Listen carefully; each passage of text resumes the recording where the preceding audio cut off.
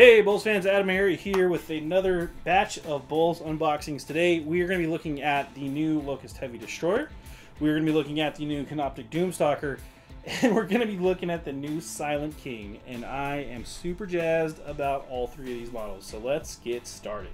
First up, we're going to take a look at the Heavy Destroyer, the new Lokhust Heavy Destroyer. This does replace the old Destroyer models pretty much on a one-to-one basis here. And yeah, I'm excited about this one. So let me pop the box real quick. Let's see what we have inside. There's the back of the box. It does come with two different weapon options here, as you can see, and you kind of pick the variant. And it's pretty straight up. It's got one sprue, one base, and instructions. So here's the sprue and instructions. We'll flip this over, take a look real quick. It's a fold out, so how to assemble everything. And then you basically pick which weapon option you want. A little spoiler too, I've actually assembled this model. I want to talk about a couple of pain points when you're assembling this model to be aware of. It's kind of a pain in the butt. The first one is step 6. So when you are assembling the torso, these three parts here, they have a lot of really cool undercuts on this model. I just want you to be aware. Make sure that when you assemble this part, let it all set correctly and dry first, because it will make the rest of the assembly better. Just because you basically take side A, or the back side, and then the front side, and you're gonna glue them together, or you're gonna glue the arms in there, and then you're gonna glue the front part. So the back side is gonna go together. But then when you do that, you've got to make sure that they line up with this little peg there, except when you're gluing stuff together, you can't tell if the peg is snug enough. It was a pain in the butt, okay? I built the model. I've built hundreds of Games Workshop models at this point. This little peg thing with the gluing together and making it sit, it was straight up annoying. But if you do it right, it should sit correctly, and then you won't worry about the torso when you glue the gun on there being at the wrong angle and whatever. I'm just saying, I love these kits 99% of the time. This was like the 1% time where I was really kind of frustrated building this kit. It was very fiddly. There's also some stuff going on with the neck part here, bit 29. If you don't line everything up correctly, if it's not snug when you attach the head, that can cause some problems on the model. Take it from me. Take your time on this part. Let everything dry and set correctly. It was a pain in the butt. But other than that, I really like the model. It's one of my favorite, by far. One of the favorite new Necron kits. So there is the sprue. I'm going to move the base. Base is pretty big, as you can see there. Lots of detail here. Don't know what else to say about it. It's, other than the little vertebrae torso connection there, it was a fun kit to build. Again, I like the gun. It actually went together really easy. I don't miss the glowy pipes like some people do. Sorry, I just wasn't ever a big fan of the glowy plastic. And just, you know, in case you were wondering, I did actually build it, so I wasn't making that up. Went together, like I said, mostly good. It's a cool model. It's not as big as I thought it was going to be. And for all of our thousands of points of Necrons we have in our studio army, we actually don't have any destroyers, which is kind of weird. So I grabbed a warrior just so you can kind of see it to scale here. This is one of the older warriors on a 25mm base, just to kind of give you an idea of the size of this thing. So yeah, just to kind of give you an idea of the scale of it. Yeah, moving on. Next up is the Canoptek Doomstalker. This was another fun kit to put together. Well, it was a fun kit to build. It was actually the fastest of the three kits to build. You'll see why here in a second.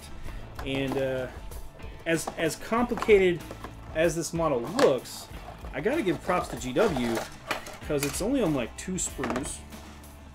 So there's the first one. Here's the base. Here's the second sprue. And then the instructions, you'll see how easy this one was to build too, because look at that. It's literally like 1 page of instructions. It goes together like a champ. It's basically 2 sections where you've got the upper torso with the big cannon and then the lower part with the legs. And the legs go together super easy, and it's a very stable kit. So as far as being top heavy, I wasn't too concerned about that. But there are the sprues, super detailed again, went together no problem. It's basically kind of a mirror. It went together like a dream. I don't have any complaints about this one. So in case you were wondering, I built one. And to give you a comparison too, here's the Reanimator from the Indominus box set. So again, size comparison wise, kind of get in here. Much bigger base for starters. Much bigger canopy up top, as you can see. Yeah. I don't know what else to say about that one. But it's similar in form. These are not the same kit at all. So the Doomstalker is different from the Reanimator. So just want to make that very clear. Very different model. One thing I did do, just for later, for whoever paints this thing, because it might be me. I don't know if we're going to get this painted up before I show you. It does have that cool peg there. You don't have to glue this down all the way like I did, just for ease of transport. And then this is kind of its own thing. I'm sure some kit basher out there is going to turn this into some kind of floaty Android thing for Necrons. And you can kind of reposition that however you want, just because it's a peg, and you can do that. So just kind of boom. As long as the things, you know, it can move. I don't know, whatever you want to do. When you get it, it'll be your model. You can do what you want. Happy little trees. Bob Ross style. And of course, we have Sarketh the Silent King. I guess that's how you say it. I'm just gonna call him the Silent King. All right. This model's rad. This was a challenge. It was a hobby challenge to put together, but it was a good challenge, and I enjoyed it quite a bit putting it together. The painting challenge is gonna be intimidating. I'm not gonna lie, but I'm down to try. I'm down to try. We'll see how that goes later. Yeah. Anyway, let me open this up. I did build it. We'll show it off here in a second. But Instrucciones, way more in depth than the previous two kits. It's a multi-page thing. The first half is essentially the assembly of the throne, which is way sturdier than you might think because of this bit right here. We'll show that off, but it's essentially two bits that you glue together that go on the bottom of the base of the little thing that it floats on, of the throne there, and then it keeps it super sturdy. So you end up with this platform, very sturdy. Wasn't worried about that wobbling at all. I was actually really pleased with that. Then you go on and build the top half of it, pretty easy. Then you get to the little dudes. I'll be honest, this part was very fiddly. Once you get past the Silent King himself and start working on his triarchal pharaons, these were kind of annoying to put together. The parts that were the most annoying had to be the arms. If you look, they're basically mirrored. I don't want to zoom in real fast. You have to assemble the staffs with the a thumb arm. Like it's a neat way they did the undercut. I thought it was a neat way, but I'll be honest, it was pretty annoying to let that sit and dry, and then like it just didn't want to stay when you glued it. So if you have some if you're using like super glue, I definitely recommend some Zip Kicker to make sure it's locked in place. If you're using modeling glue like I did with the plastic fusion stuff, it's tedious. It will, if your glue is new or fresh or whatever, sometimes it'll hold really quickly. A little dab will do you. A little dab goes a long way. But the second annoying part was this step here, when you basically take the front half of the torsos after you've assembled the arms and then glue the back, and then there's these little tabard things that go in the crotch area. That was fine. That wasn't the problem. It was attaching the front to the back. If you had any kind of loose or inaccurate assembly options, it made this step right here somewhat frustrating. But I basically built the throne in about 2 hours, and then the rest of these guys clipping, cleaning, and getting them assembled took me another like hour and a half.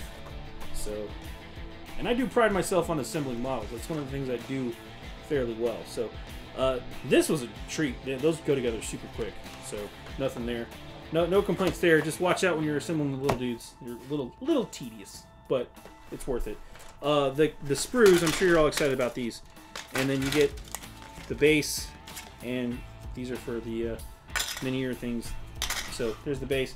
But I'm sure you're curious about the sprues. You basically get 2 copies of this sprue and 1 copy. This is like one of the cool things when I was assembling this is because I knew the basic rundown there was going to be like a bunch of mirrored things and a bunch of unique stuff. If you were assembling it and the bit only had 1 bit, you could look here and it was basically on this sprue. And then when you were like, oh, there's multiples of this, then you knew that they were going to be in the same spot on these 2 sprues. I'm going to move the spare to the side. So it was assembly-wise, again, building the thing was pretty easy, except for the dudes, they were a little tedious, but it was fun. It was a fun hobby project, I gotta say. Painting is definitely going to be a hobby challenge, but I'm looking forward to it. If I end up painting this thing, I don't know if we're going to get it to our studio painter or not, but I'm down. I might tackle this one myself. And in case you were wondering, I did build it, and I have some tips. More tips. So, real quick, I wanted to show this off. These guys are not glued down because I want to paint them. Well, if I'm the one that paints them, I will appreciate it. So let me move the cape real quick. The cape tipped over. So, obviously, you've got the Silent King. He is much larger in stature than his Praetorian there. And then this is the cape. The cape actually stands up if you do it right. And then I've got a guy in here. He's not glued in. You can pull him out. They stand up on their own, which is kind of cool. Let me just show off the throne real fast because I feel like this is pretty rad. Again, very stable because of this bit down in here. It's a little wobbly, but you can do that. Matter of fact, I can glue these little things down even more to make them even more stable. But I liked the throne. There's a ton of detail. You can see all the stuff in there. If you glued the models down, painting that would be a nightmare. So I want to at least get a base coat down before I do any gluing of the actual dudes on here. But it was a really cool kit. There's the back. I know a lot of folks are probably curious about what the back of the thing looked like. It's got like these 3 little engines and then little pylons going on. And then of course the top half has the Satan shard there getting powering, I guess. I don't know. It's got blackstone all over the place. It's such a cool build. This part in here is actually multiple parts you connect together. That's another one of those slightly frustrating things, but have fun, you know. Once you do this little band of things, it's not that bad. The stairs were neat too. You actually it's again mirrored, so you take 2 steps, make sure that the inseam there is like super flush, and then you can put the glue like plastic glue in there, and they should stick together really well. But it was a fun build for this part here. Those guys, so these guys actually, if you look here, they've got 3 little plugs, and they do kind of fit in here if you position them correctly. But there's like 3 plugs, and they will fit. But there you go. Let me kind of zoom in here. Again, it moved. But there you go. So they'll literally plug into place, which is kind of cool. Can do that for this guy too. Hopefully. So,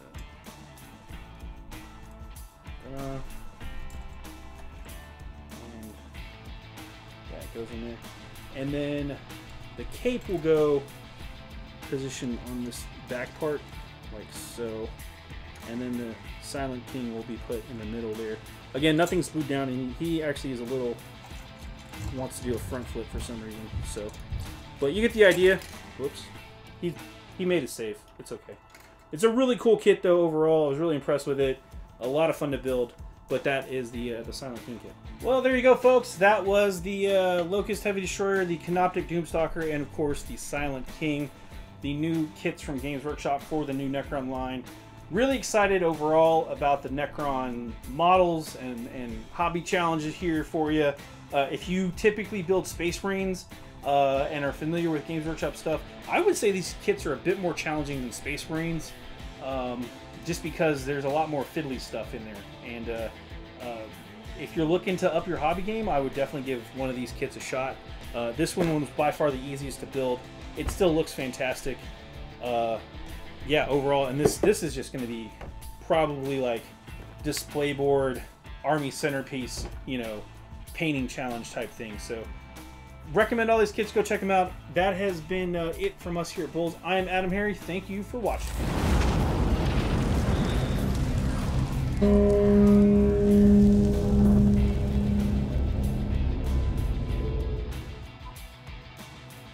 Click to subscribe.